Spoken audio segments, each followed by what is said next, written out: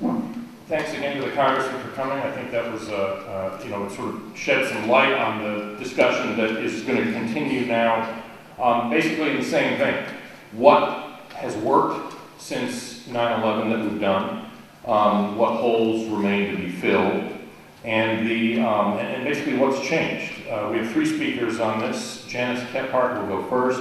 She has a paper we just released, which is in the folders that you can pick up there.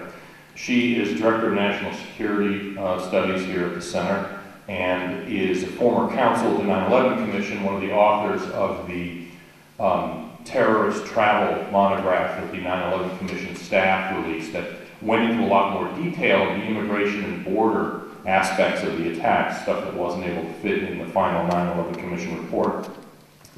Our second speaker is Jessica Vaughn, Director of Policy Studies at the Center, former Foreign Service officer, who's dealt both with visa issues very extensively, but also more recently with local law enforcement. In fact, is on her way to a police training seminar out west.